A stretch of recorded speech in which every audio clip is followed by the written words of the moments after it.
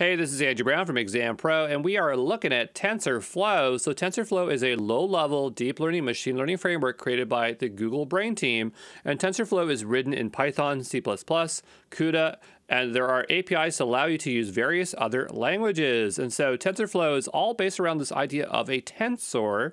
So a tensor is a multi-dimensional array, and so they call it ts.tensor in their stuff, and it's similar to a NumPy ND array of objects. And so tf.tensors can reside in accelerator memory like a GPU. So they're basically a new type of data structure that's just very specialized for machine learning. And Google actually has created their own hardware called a tensor processing unit, specifically optimized for TensorFlow and the tensor data structure.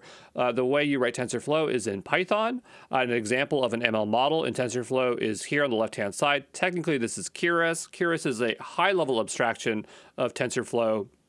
And so it can get a bit confusing initially, the difference in Keras and TensorFlow, but they're essentially the same thing because Keras is packaged with TensorFlow. For the Google Cloud Platform, they specifically offer TensorFlow Enterprise, so they accelerate and scale ML workloads on the cloud with compatibility tested and optimized TensorFlow, along with enterprise-ready services and support, okay?